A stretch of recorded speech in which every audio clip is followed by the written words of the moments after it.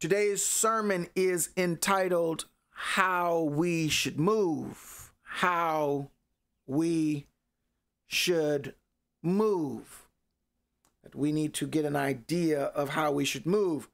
If you look at the picture on the screen, it's a picture of oarsmen. It's a picture of an Olympic team that is rowing. They are rowing together.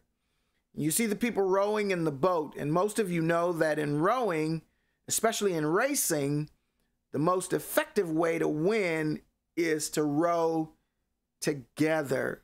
Say that with me, row together. One more time, row together.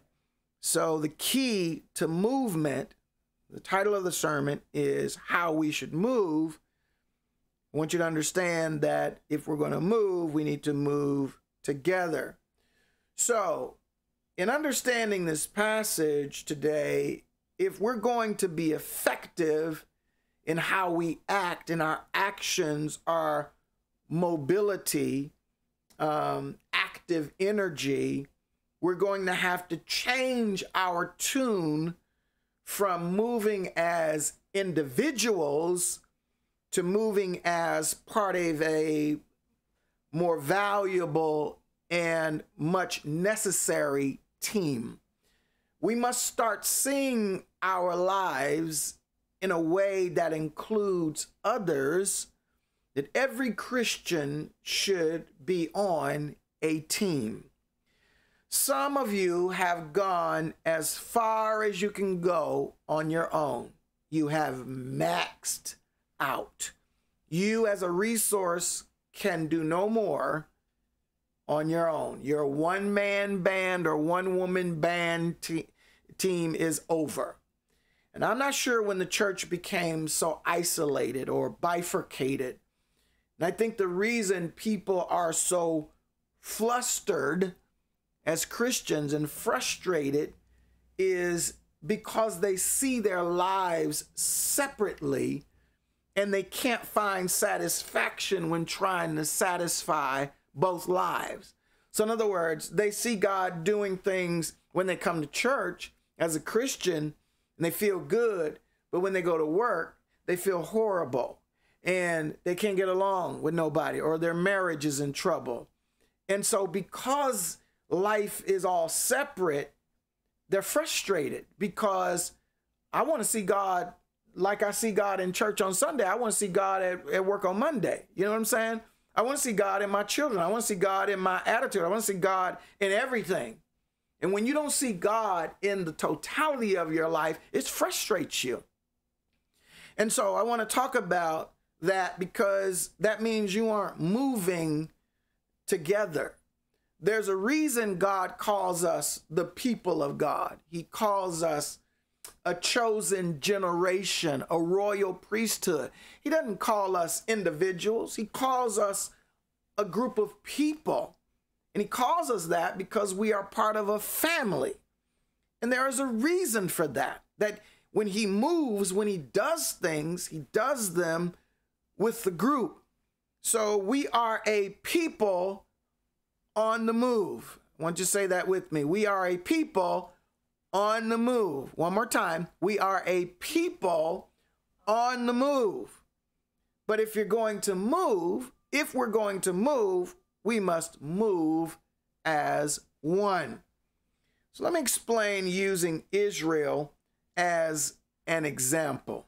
Check this out. Israel moved as one people. Israel moved when they moved as one people, one nation. They had one God and one focus. So Israel as the nation was a monotheistic nation, meaning they had one God. Now, Egypt and the surrounding nations were polytheistic, meaning they had multiple gods. They had different, I won't name any of them, but Israel was a people to one God. And so if you study Israel, you know that Israel was called to the promised land. When we think about the Jews, we think about, oh, they were called to Canaan or Jerusalem. They had this promised land, right? And so they started out their journey. We talk about them crossing the river Jordan and going on the journey. They moved as a people. It's not a story about Moses moved. It wasn't a story about Joshua moved. It was a story about Abraham. It was a story about how the people moved collectively. So if we're going to be Christians, we've got to learn, where are we moving to? How are we moving? As the sermon title is, how we should move in 2022. So they started their journey together, but then, Joy, they got to the wilderness. And the wilderness created some challenges. But watch this again. They were challenges to the group. They were problems for the people. And most of us think, I'm going through.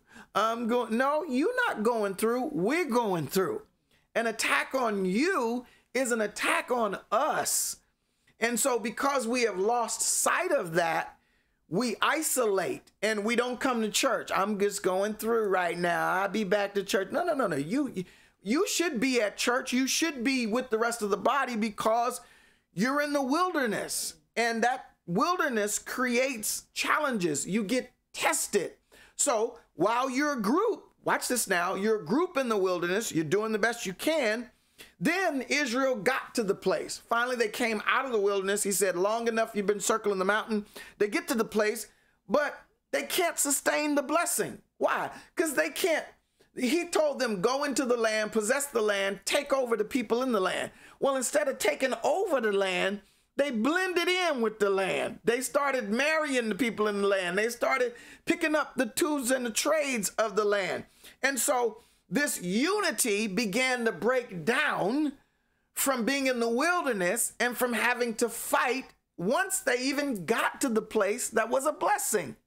And it's ironic that you're in a place that God blessed you with and you still not happy. Why? Because you're not there as a group. You're there and you're broken, you're torn, you're not healthy, you're not well. And so you want to blame everybody else for what they're doing to you, when a healthy person understands that it's not just what you're doing to me. If you attack me, you attack God. You attack us.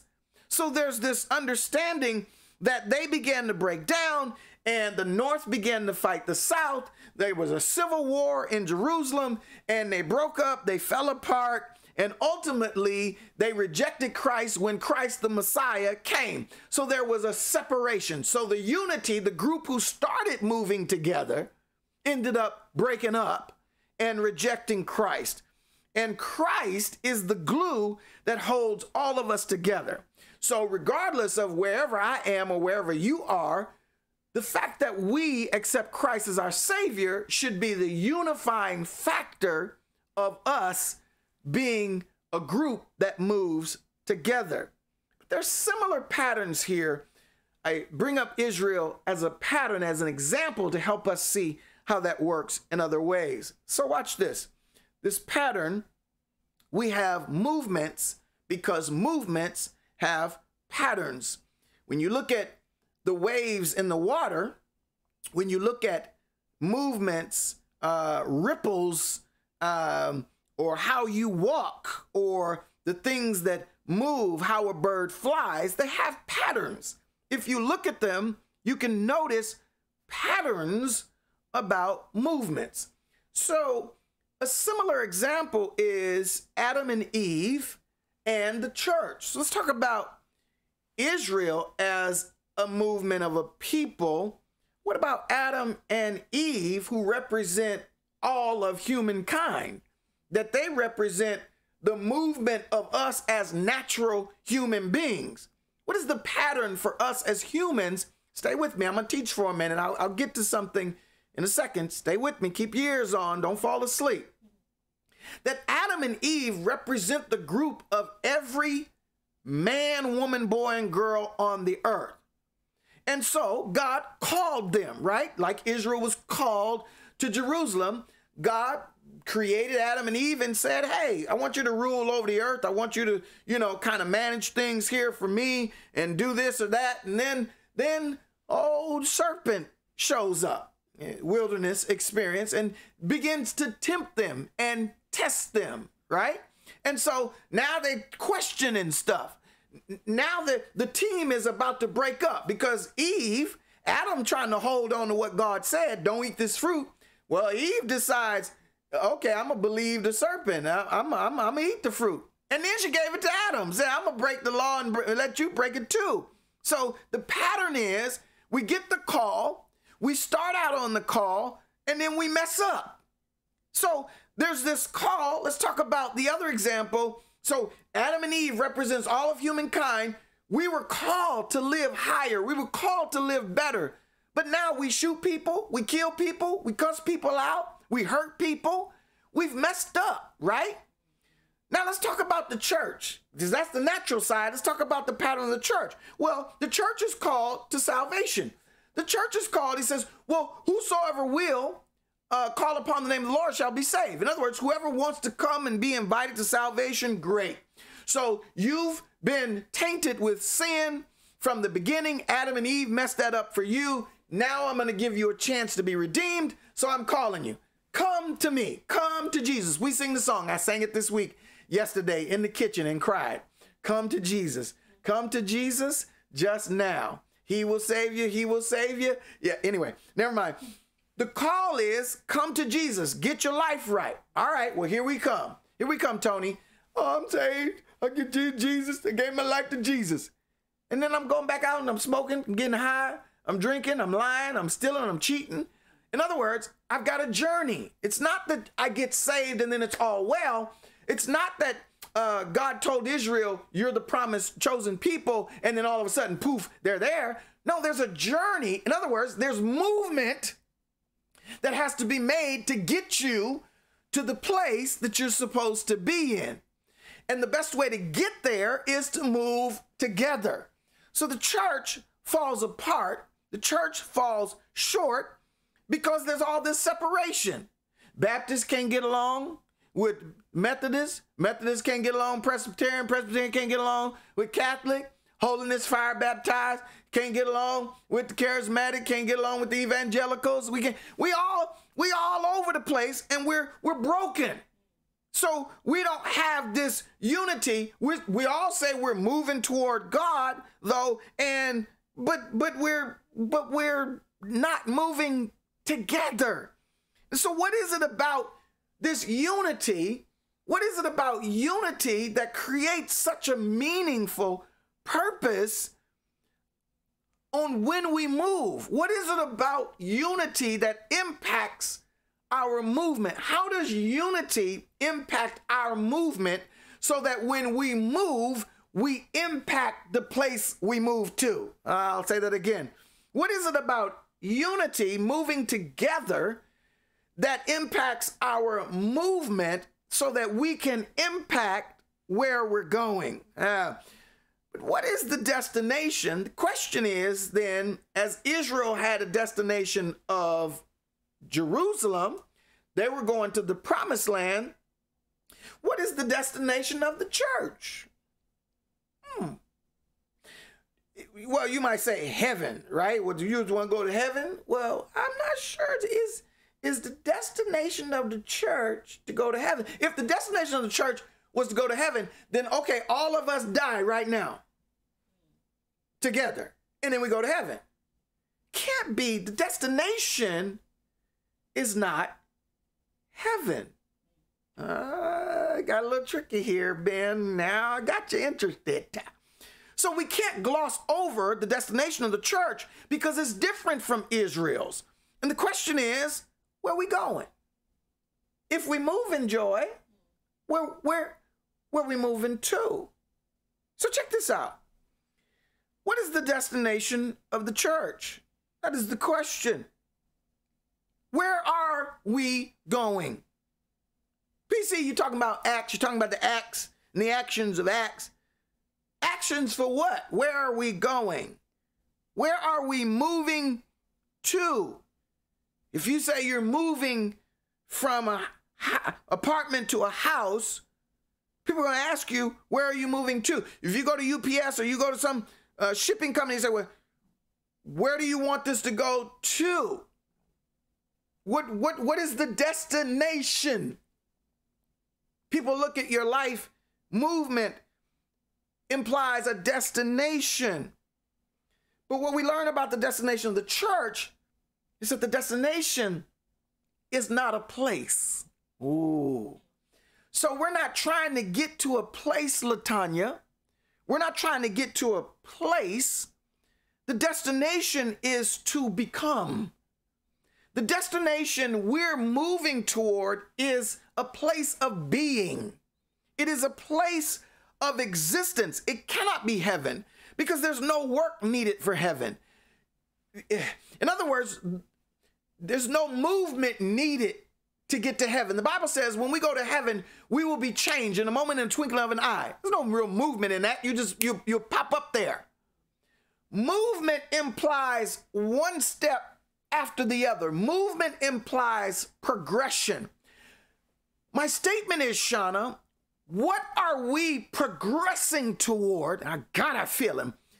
What are we moving toward Monday, Tuesday, Wednesday, Thursday, Friday? What am I progressively developing toward? In other words, work is needed for movement. You see, you get older, right? And it takes a little longer to get up out the couch. Movement is needed. And where there's movement, there is energy that is needed. So work is involved in movement. You don't need work for heaven. Heaven is given to you by faith. But you must work toward the destination of becoming the person God wants you to be before you go to heaven. You're not gonna work with me here. You want me to do something different.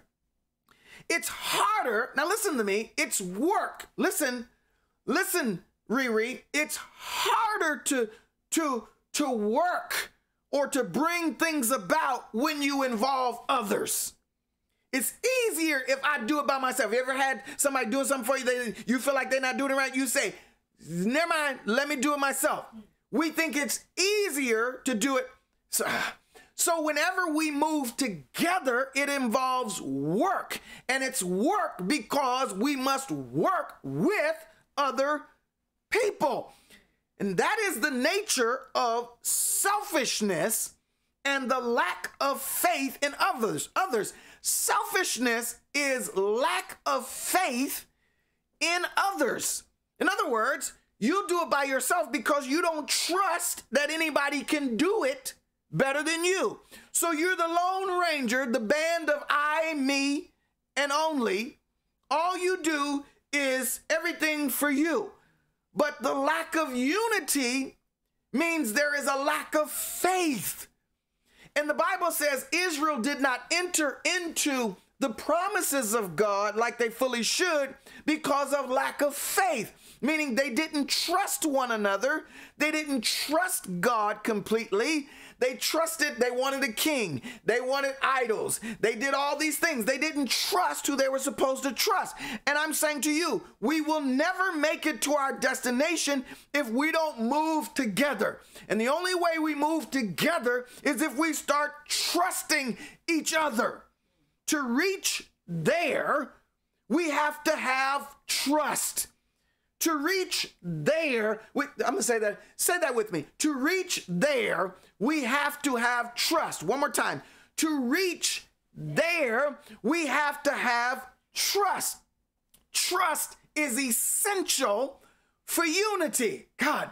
So if we're going to move together, if we go back to the example of the rowers who are rowing, they must trust that their partner is going to hit the water with the oar at the same time. And the more precise we are in our actions together, the faster we move.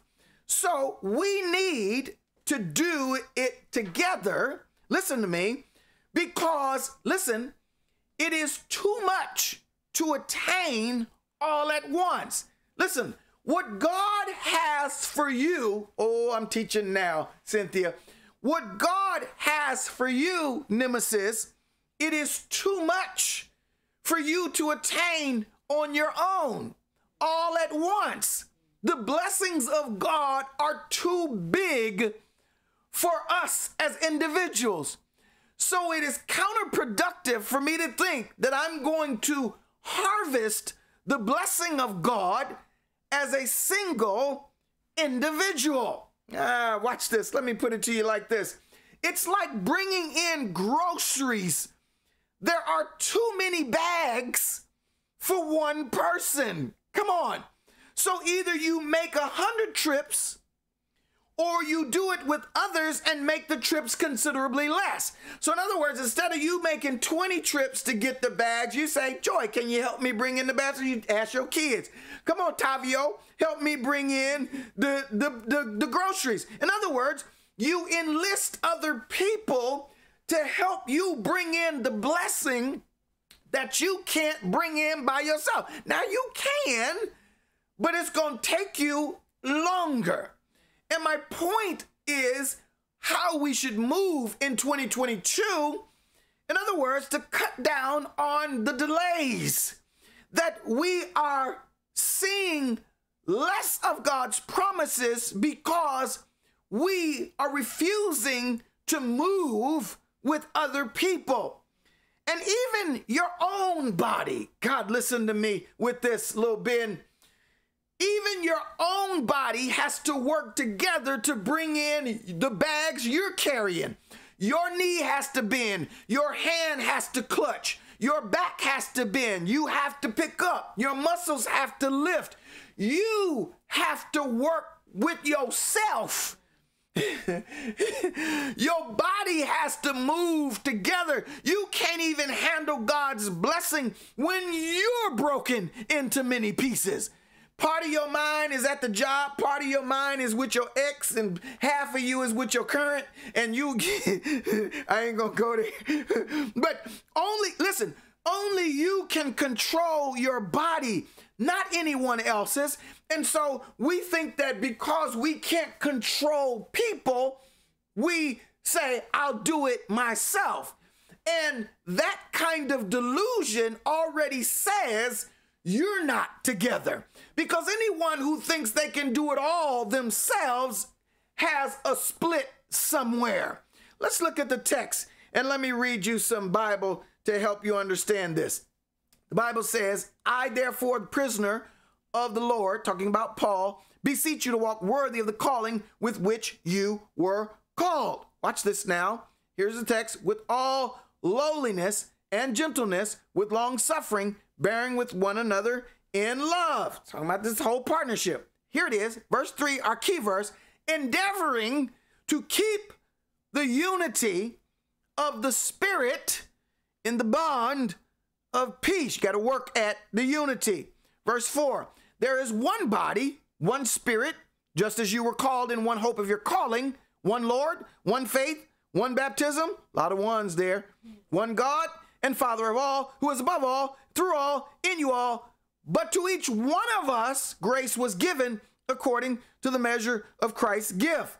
Therefore, he says, when he ascended on high, he led captivity captive, and he gave gifts to men. Now this, he ascended, what does it mean? But that he also first descended into the lower parts of the earth. He who descended is also the one who ascended far above all the heavens, that he might fill all things. And he himself gave some to be apostles, some prophets, evangelists, some pastors, and teachers, for the equipping of the saints, for the work of the ministry, for the edifying of the body, single body of Christ, till we all come, till we all reach, till we all get where? To the unity of the faith and of the knowledge of the Son of God, to be a perfect man, to the measure of the stature of the fullness of Christ. So The question is, how does this passage tie into how we should move? First, we see in order to move, you have to have somewhere to go, and the place to go usually involves an invitation or a choice or a call. There has to be an identification of a place. If I'm gonna move, where I move to? Sometimes I walk around, I start walking toward the kitchen, I say, what was I going to get? I forgot. If I don't know what I'm going to get, what's the point of moving? Stay right there. So the whole aspect of movement, if you're gonna move, where are you going? If we do move, why is it important though that we move as one? So watch this. The first part of the move is the call. In other words, you gotta have a call. People on the move have to have an invitation or be called to move somewhere. So in 2022, you understand that somebody's gotta call you. You've gotta be part of an invitation of movement. So when we talk about movement, where is it that you're headed? Who invited you? You can't get in the party unless you have an invitation. I was watching Frasier and they wanted access to this really bougie spa and resort, and they were only on the gold level. Well, they weren't on no level. Actually, they stole their neighbor's invitation, went to the place and said, we're so-and-so. They lied and said they were their neighbor's name. And the guy at the counter said, you can only get in if you have an invitation. Oh, God, come on. And I'm saying to some of you that what God has for you in 2022, do you even know where your invitation is? What is it that you're going to get from God? This vague and ambiguous walk of Christianity that aimlessly meanders throughout spirituality, taking whatever comes, needs to be unhitched. You are unharnessed, and you need to find the togetherness again of the partnership with God and the people he's given to help you get there. Because people don't just move for no reason. Most moves are made for a purpose. So when people talk about, I'm making moves this year, they usually know, well, what making moves to do what? I'm about to buy this car wash down the street. In other words, if you moving and you don't even know what you're moving toward, you're confused, honey. God calls us because he has a purpose on our lives, and he has a purpose for us to move. I feel my help coming. When you know what God has called you to do, then you're going to start moving toward being. So the call is an invitation. It's a reason to go. Do you have a reason to get up each day? Did you wake up this morning with a reason? Why open your eyes if you ain't got nothing to do? Why is God keeping you alive if he doesn't have a place for you to move? Do you see each day as an invitation to come closer? Let me look at verse number 1.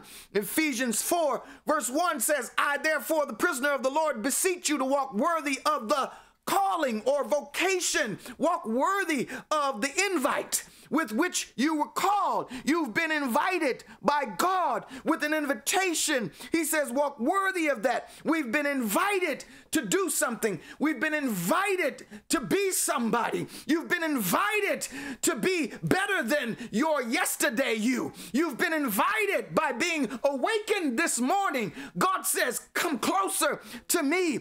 You have a job to do. When you open your eyes, it is an invitation from God. And the Greek term for calling is a strong summons. It means a voice is calling out to someone. In other words, when God wakes you, and not the bird that wakes me up in the morning making all that noise, but God is saying, wake up, Charles. Wake up, LaWanda. Wake up, Lou. Wake up, the Grizz. There's things for you to do. When mama would say, wash your hands, get ready to eat, she had called, she made a call to do what? come to the table. When Joy and I say plating, sometimes we say we're about to plate. That means get ready to get ready. In other words, we're about to, in other words, and so when she says plating, I move because she called me. God dog it. I move because I have been invited to the table. Dinner is ready. And I'm saying to some of you, move because God has invited you to something better. He's invited you to a better job. He's invited you to a more peaceful relationship. He's inviting you to having better patience and palpability with the people you don't even like. God is calling you to understand your self-servedness, your own unique quirks and things that you need to work on. Every day is an opportunity to move, and some of us need to move because God's call on our lives should keep us moving. And if you're stagnant, if you ain't doing nothing, then you aren't hearing anything. I set you up. You move because you heard something. If you aren't moving, then you aren't hearing anything. So I thank God for a church and a pastor that will say something that makes me move.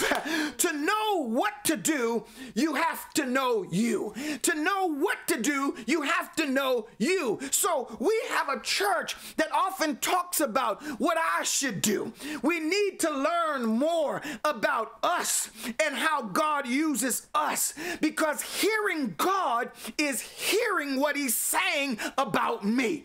Hearing God is not, what can I do with a story about Moses on the mountain? I must be able to apply that story to me. How can I enact the way that Moses moved or parted the sea? What can I part in my own life? Just as Moses led the people through the Red Sea, who am I leading through? God, I feel him. He says, it is the call that makes me keep preparing my sermons. It's God's call. PC, here, I want you to preach this Sunday. I heard you. Get ready. Plate it. In other words, get ready. Serve it. In other words, study it. In other words, before Sunday even happens, boo, I am getting ready. Why? Because I got the call long before Sunday at 9:45. I respond to emails. I respond to prayer requests. I respond to teaching because he keeps calling me. He keeps giving me new insight. He keeps dropping something in my spirit. This morning when I woke up, I got a new word, and it's about how when people hit you, they prophesied and asked Jesus, who hit you? What is the purpose of them saying, who hit you? Do you know who hit you? I'm going to preach that one day. It's coming. But the question is, where is the call summoning you to? I got to move on. The number 2 is the destination. We all have a destination, and we all are going to the same place. So please don't dismiss me as not valuable or relevant, because baby, you're going to the same place I'm going to. The destination is, listen here, you ain't going nowhere different than I am. So stop devaluing me. Stop making me feel inferior or that you're better than I am. We are all going to the same destination. So please don't dismiss me. We are equal in where we're going. So stop creating this Christian competition between each other, that we are all going to the same place. In fact, it is important that we all get there. Why? Because remember, the destination for us is that the place is us. The place is not a geographical grounds. It is not a location.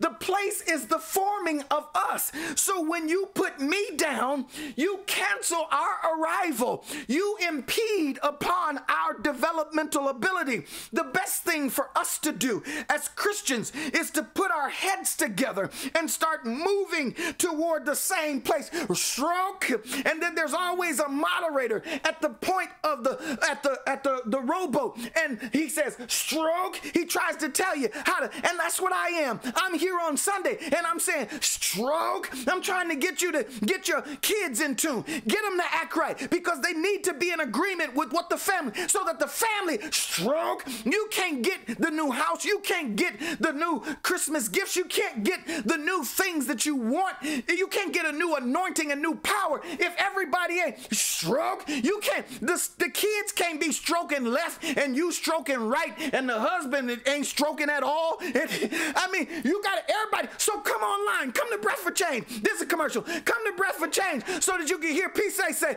stroke. In other words, we've got to find a way to work together, cutting people off. Or cutting people off or solo flying delays our destination. In other words, help people get there. Don't leave them behind. When you cut people off, you're saying, get away from me, leave you behind. Dummy, don't you know we are the body of Christ? We are one, and we are trying to get there together. The plight of the impact of the Christian church is that we are too divided. We are too broken up, and people don't respect us, and people don't perceive us as a people of unity because we can't even go to the same place together. If everyone is going to the same place, would you listen, Wendy? If everybody, Wendy, is going to the same place, in essence, we should be able to ride in the same car. Huh, Wendy? We should be able to ride in the same car. But the reality is, somebody gonna get in your car, oh, I don't like the music you listening to. Oh, you come to my church. Oh, I want hymns. I want fast songs. In other words, you in my car, we all going to the same place, but you don't like the music, or you don't like the window. It's too cold. It's too hot. Some will say you drive too fast. I like the AC on. And we all going to the same place. Can you ride long enough just for us to get to the place? But these are all excuses. These are all excuses for wanting to drive your own self. People will not carpool because they don't want to be inconvenienced to wait to pick up 2 or 3 people so they can get in the carpool lane and get to work on time. They rather drive in 2-3 hour traffic by themselves because they cannot meet an agreement of unity to ride what I'm preaching already. You don't even know it. That's okay. But these are all excuses, and it makes the trip longer and it makes it more confusing. So now you've got time to be depressed. You in the car for 3 hours in traffic. So now you got time to think about where was he last night. Now you got time to think about I'm getting too fat. Now you got time to say I'm not as pretty as everybody else. But if you'd have been in the fast lane with other people in the carpool, you ain't got time to think about gossip and all the negative stuff going on in your life because you're in the car with other people who are thinking positively, talking positively. They ain't bringing up exes and problems and depression. They're talking about getting to work and making changes. We will never become who we're called to be if we don't learn to move together. Look at verse 13. The Bible says in 13, till we all come to the unity of the faith and of the knowledge. Look at the text. Till we all come to the unity of the faith, of the knowledge of the Son of God, to a what? Perfect man, to the measure of the stature of the fullness of Christ. 4:13 is not about arriving to a place. Look at the text. It's about becoming a better person or people. That our goal and destination ought to be better Christians, better, more perfect people who measure up to who Christ is. That my goal is not a bigger house. My goal, God, I feel him, is not a bigger car. My goal is not a bigger business and a bigger paycheck. My goal is to develop into a better person. And that in being a better person, I will get a higher wage. I will get a better house. I will get better relationships till we all come. In other words, ride with me till we all come. In other words, let's move to, notice it didn't say till you come, it says till we all come. In other words, move to get stroke. In other words, keep moving to get till we all get there. In other words, stop leaving folk behind. Get the person who had a baby out of wedlock. Come on, honey, you had the baby. Let's raise them together. Come on, you been to jail. Come on, now you finished. Come on, let's get it together. Come on, all you been smoking, drink. Come on, come on, come on. That's why I pastored the Grace Place, the church where imperfect people worship a perfect God. Ain't nobody perfect but God. Let us bring all of our baggage to the house of God and say, Lord, help us move together. I want to be better. Somebody shout, I want to be better. This better people, though many, is one man. And we've got to learn that there's a whole lot of people in the body, but we're still all one. The man is described as perfect, and the man is perfect because he is complete. It means he is full. In other words, everybody who's supposed to be in the man is in the man. You cannot be perfect if you're missing something. So God says you are moving together. You can't get there unless everybody comes with you. I dare you in your family. How dare you? Not I dare you, but how dare you leave your husband behind? How dare you leave your kids? How dare you leave your cousin in trouble behind? How dare you pray about one side of the family but don't pray about the other? How dare you? Your family will never be what it's supposed to be if you don't bring everybody in the family with your stroke. You've got to find a way to understand that your success is my success. And when I win, you win. Your hurt is my hurt. As Kendrick Lamar's new song, Heart, says, I am all of us. Come on now. The destination equals a vocation. It equals a growth. It equals an ability to become. It is an invitation to be better. God says, come, be better. The perfect man, as described, is who we were created to be. But the fall, Adam and Eve ate the fruit, messed it up. So the journey begins.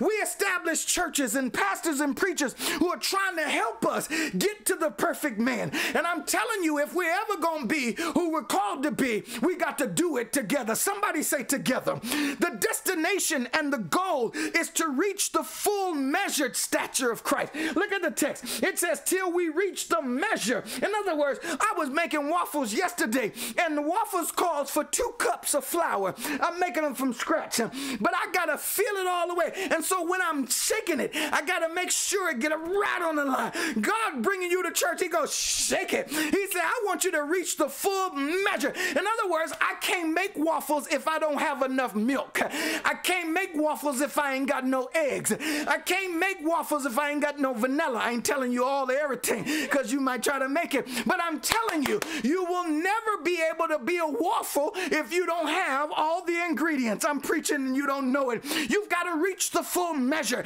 And 2022 has a full measure. But the only way we're going to get there is if we meet it together. It's not a waffle till I put it all together. The instructions say put in the eggs and whip them up first. Sometimes I just think put the eggs in there, put the flour. No, you got to whip the eggs first. Then you put the flour in. Then you pour the milk in. Then you put the oil in. You got to bring it together. It's only together does it put a waffle. Joy like the waffle with the catfish. And I got to put it all together before I put it on the iron. And then it comes on the iron, and then it's got to be cooked. And then it's got to be presented. It's got to be hot and hot butter and hot syrup all on top of it. I'm getting hungry. It's not good until it's together. And some of you are not good. You're not being recognized because you won't do it together. You won't involve your coworkers. You keep trying to do it on your own, and the job will never recognize you because the job is not about you. It's about the business. We have been called to conform to the image of Christ. Romans 8:29, write that down, Shauna. Romans 8:29 calls us to conform to the image of Christ, and the destination is unity.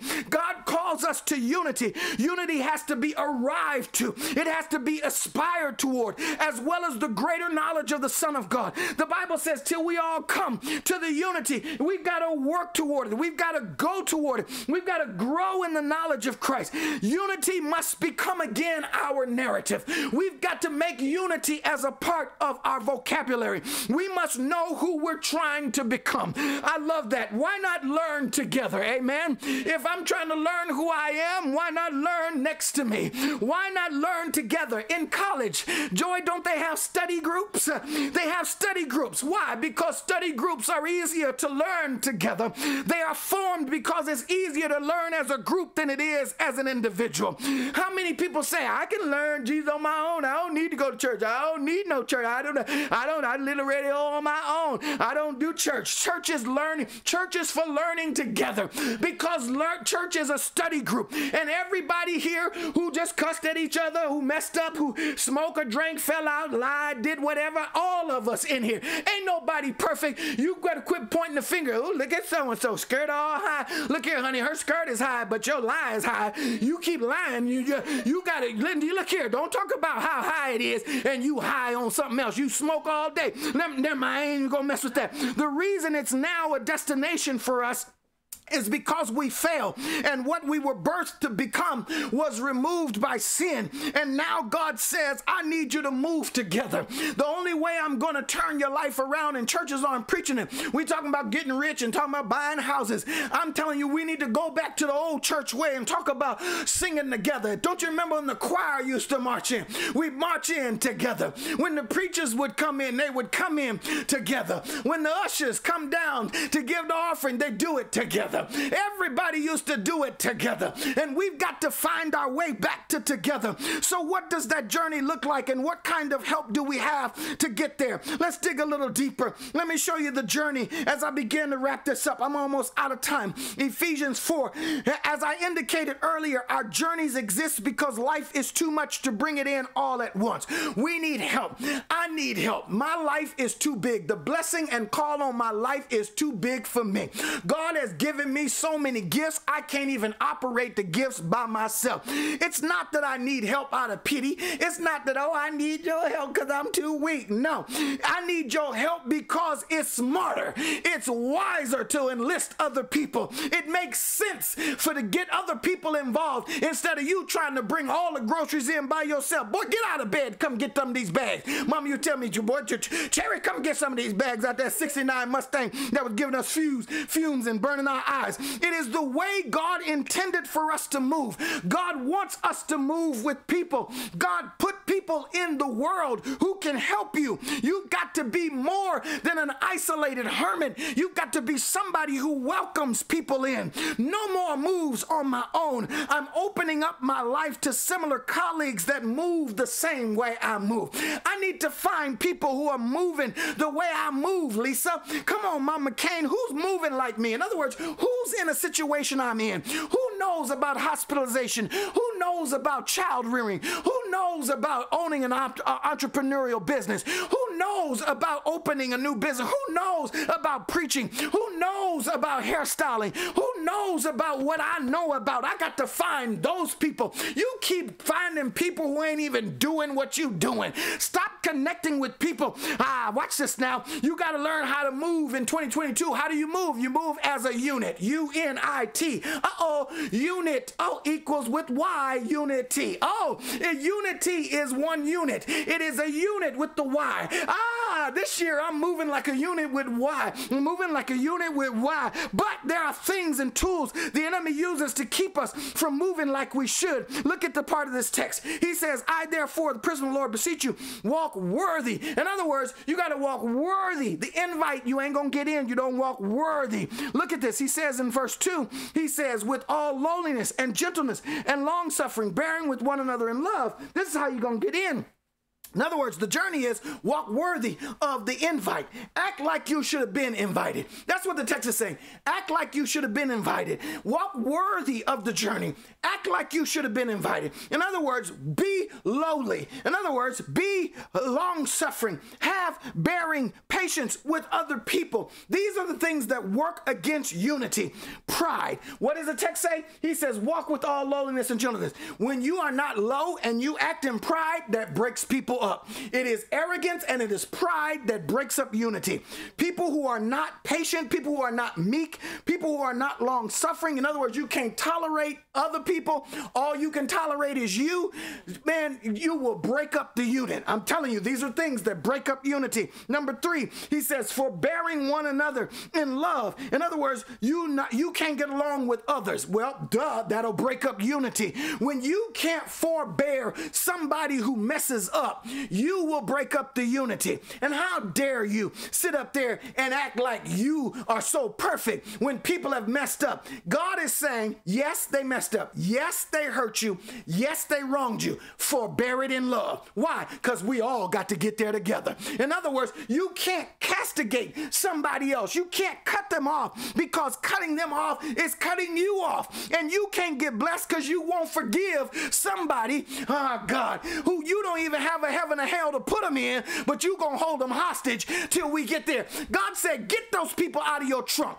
When you don't forgive people, it's like riding with them in your trunk. They always with you. You don't want them in your car. You don't want to say nothing to them, but you want them in your trunk. Meaning you always want to know in your mind you harming them. That's what lack of forgiveness is. You riding with people in your trunk. I'm telling somebody at the altar today, go to your trunk, get the key out, let those people free. Because when you hold them up, you hold you up. You will never get to your destination. And the good news is that God gave us resources to help us get there. He gave us pastors. He gave us teachers to help us attain there. So look at verses 11 and 12. Verse 11 says, he himself gave some apostles, prophets, evangelists, pastors, and teachers. Why? For the equipping of the saints. There it is. He gave us pastors for the equipping of the saints, for the work of the ministry, for the edifying of the body of Christ. He says, I gave you teachers and leaders to help you be lowly, to help you be meek, to help you be gentle. I've given you these people for the work of, they are equipping you. Pastor Cherry is trying to equip you. Why not listen to what he is saying? For the work of the ministry, the work is what? What's the work? To grow, to be better. PC is equipping you to be better. I'm not equipping you to be rich. I'm equipping you to have a better attitude, to have greater integrity, a better character. The work is the vocation. The work is to grow up to be a perfect man. We do that by working in the world. My working with you is ultimately to build up the body of Christ. Helping you helps the body. Every time I help you, Tony, I'm helping the body. When one part of the body is sick and gets better, it impacts the whole. When you win, I win. I celebrate you. I want to start a movement called the Activate 20. It's about 20 of us online. I want to activate 20. If I can get 20 activated in the workplaces, we have moved as a unit in this church. If we can move you to being better people on your job, we have activated 20. More to come on that later. This is why God says, learn to move as a unit. But unity is not as easy as it may sound. Watch this now. The final aspect of this is the unity. And we will see in the Bible that unity must be worked on. Unity must be worked on. It has to be endeavored to maintain. Unity doesn't come easy. So what do we do when something is too hard? Well, we usually quit. If it's too hard, we quit. And we start living as single entities. And we lose our effectiveness as a collective unit. And I came to tell all you single individual robo-cops out there, lone rangers who trying to do it yourself, that day has to end now. I saw a picture this week of organized fish running from one big fish. It was like 1,000 of these little fish, all of them running scared in a panic from one big fish. And then they turned around and the picture showed the little fish organizing to form into a bigger fish than the big fish that was chasing them. They turned around and chased the big fish away. And I'm telling you, the only reason why our culture, the black culture, has not done what we're supposed to do is because we can't get unified. If we were unified, if we got some strategy as a one group of people, we could walk up to Congress and demand some stuff. But we can't demand nothing because we can't figure out, well, who's going to be in charge? Well, where the money going to go? Well, I want a position. Well, you didn't get my business cards. Well, you too light. Are you black enough? We can't get together. Whenever you get unified, you can get power because movement occurs when everything is working together. Ain't no car getting out your driveway if the carburetor don't work with the valves and the fuse. Listen, what some of us need is not a miracle from God. You just need better organization. I'm preaching now. Some of you don't need, you praying, oh Jesus, oh Jesus, oh Jesus. God said just get yourself organized. If you get better organized, you can chase the demons away. Get what you already have in order and you can turn some stuff around. You can't face life without a strategy. You can't face life by not responding to it. Some of you keep ignoring stuff that's getting organized. You need to get organized by opening the mail, facing the mail, calling the people, saying, this is what I can do. Take it or leave it. I'm handling it. In other words, you start telling the creditors, back up, because this, I'll give you $25 a month. Either you want it or not. If they say, well, whatever. Listen, you are responding to life. Stop ignoring the problems in your life. You are somebody. Watch this. As they told Elisha at Dothan, he said, God said there's more with you than there are with them. When you feel like you're alone and the creditors are all against you, think about your Pastor Cherry. Think about Wendy. Think about Riri. Think about Sharon. Think about Deacon. Think about all of us standing there. You're going to pay that bill off, honey. We are all standing with you because your lack of debt is our lack of debt.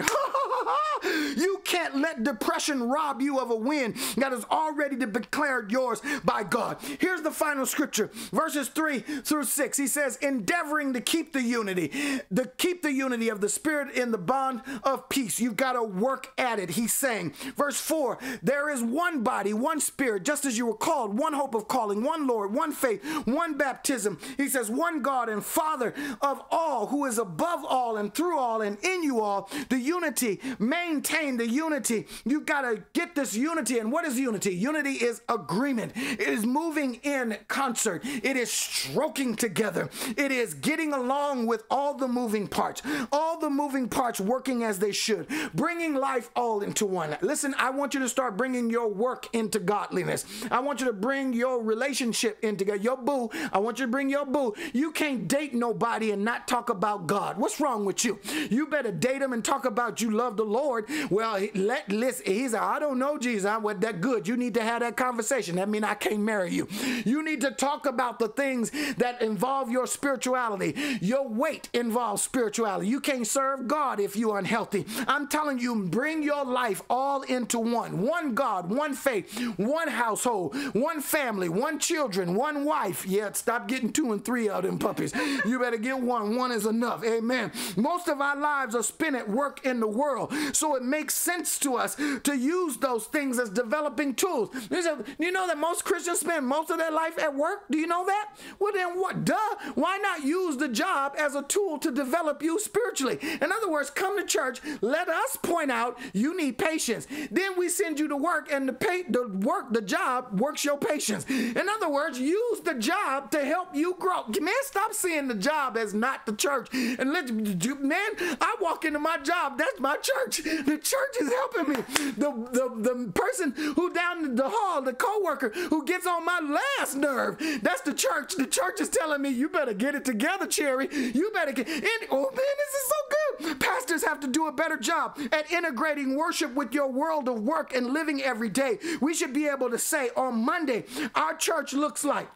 In other words, Monday, I should be able, our church, Bread for Change looks like what? Uniforms, looks like nurses' uniform. The church look like police officers. Church look like actors. Church look like hairstylists. Church looks like administrative assistants. The church looks like where you are on Monday. Our church should look like the active world. Bread for Change serves 7 days a week, and we must all see our lives as a sacrifice, and everything we do is before God. And when you see life this way, your job helps you grow, your spouse helps you grow, your kids help you grow. Use all that stuff, man. Instead of talking about I'm going through, use everything to be better. Why? Because we're all trying to be better people. So in essence, the church teaches you what to develop, but when you go in the world helps you develop it. The world tests you. It tests your patience. It tests your self-control. So my final passage is 1 Corinthians 12, 20 and 21. But now, indeed, there are many members, yet one body.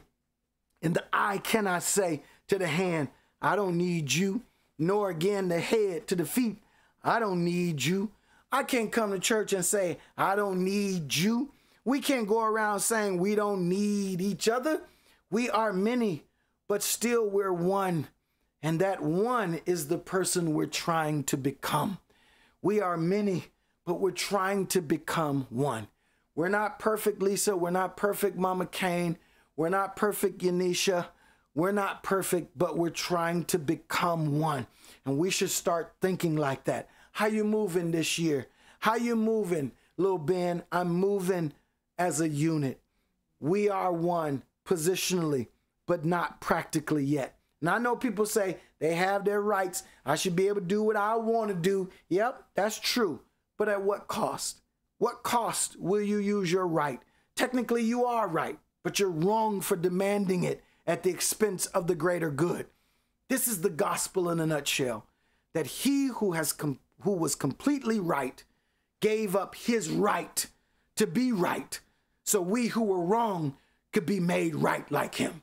That is the gospel. And you want to run around talking about, I got to be right. So in my conclusion, I'm going to give you a little John Legend right here. If we're going to move, you have to move as a unit, move as a people, move as a family, move as a couple, move as an organization. If we're going to make a difference in this world, we're going to have to learn how to move within the movement. We must join God's movement and go with his flow. And God's movement always includes other people. Why? Because he's the God of all kind of children. He designed it that way for us to work with one another. So my getting better helps others get better. So instead of tearing each other down, see us as a unit that will only arrive if we get there together. So if I tear you down, I'm tearing down the other part of the house. To leave you behind is not biblical. God says, you who are spiritual, bear one another's burdens. You cannot pastor a church and not bring the woman along who had a baby out of wedlock, who stole something, who has a record. Help people get to the destination. Turn around and go back and help somebody. Yes, heaven will be a great place to be, and I do want to go there. I want to see my mama again, see my daddy, I want to see my friends. But what will make heaven better is that everybody there is perfect. Everybody, look, I don't want to be in heaven worried about is somebody about to go off. No. What makes heaven beautiful is that everybody there is perfect. And then we can all say, when we get to heaven, we made it. So be culture changers by becoming unity changers. When I move, you move. When you move, I move. When you see PC start moving, start to moving. When I have my kids following me, and when you see daddy get up, move it. Move it, follow in order. Even the ducks, the little ducklings, they follow after mama. John Legend has a song called When You Move, I Move. And he talks about not needing words to tell me what to do. He says, I will move when you move. In other words, I don't need for you to tell me when it's time to move. Just move and I'll follow you.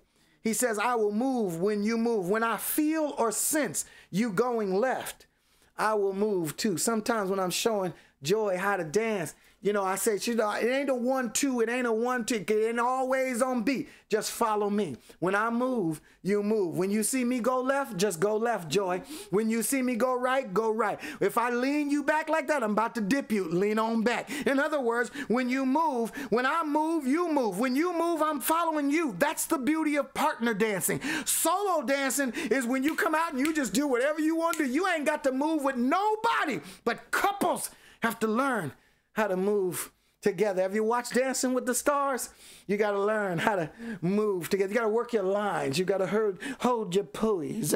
You got to be able to connect. You only win when you're together. So John Legend's chorus, the song says, when you move, I move. He says, I'm caught in your groove. Yeah, I'm going to stay right next to you. Wherever you're going, I'm going too. It says, if you hurt, I bleed. That's how this works. I put you first. I use this to say our goal is to be forming so much into God, our intense focus on what people think becomes irrelevant. We stop living to what the beat of people. We start living to the beat of God. We are so in tune with God that when he moves, we move. He doesn't have to speak to us and say, now, Cherry, go to the, I can sense him moving. I don't have to be told what to do. I feel him. And we don't need a word. We just need a move. Somebody said, we used to say, oh, I need a word from God. You got a whole bunch of word and you ain't doing nothing. What you need now is a move. Somebody say, move me, God. We follow him. We sense him. We know him. What he feels feels, we should feel, and the parallels go on and on. So move with God, move in him.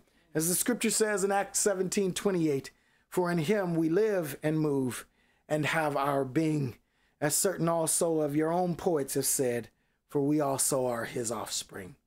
So my question to you today is, how will you move the rest of your year? I hope it is in unity with God. I'm PC, and that's all I've got.